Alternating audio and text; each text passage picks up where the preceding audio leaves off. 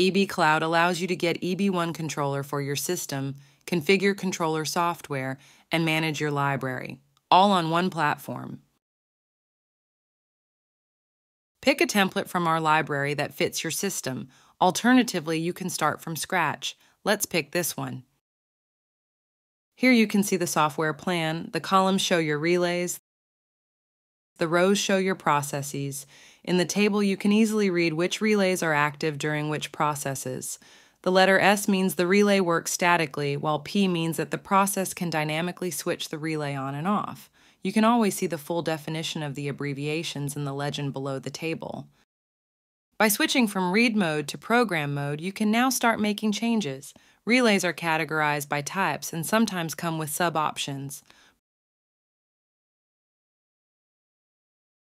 Processes have many settings applied to them, as you can see here. There are specific settings for delays, smoking, etc., where you can precisely alter the plan to fit your needs. Go ahead and explore all the options. Once your software plan is ready, it is time to save and download it. First, press Publish to save your draft.